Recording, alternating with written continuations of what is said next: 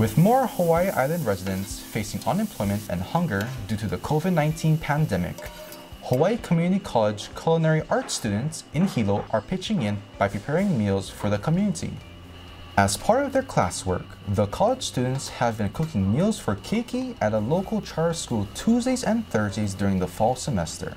And they recently prepared 600 meals of luau stew, salad, and rice for residents in the Puna District using ingredients from local farmers.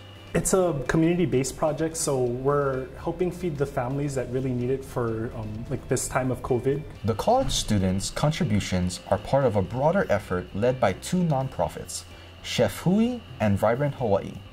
The initiative relies on CARES Act funding and is a way of addressing food scarcity while also supporting the local restaurants and farmers that have been hit hard by the pandemic.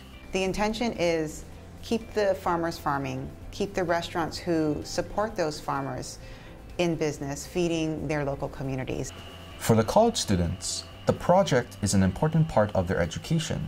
Typically, they would get real-world culinary experience by operating an on-campus restaurant. Due to the pandemic, however, the campus cafe is closed.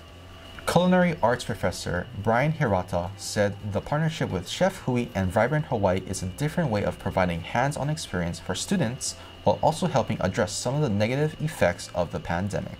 It's a win for the farmers, the community, and for our students as a learning opportunity.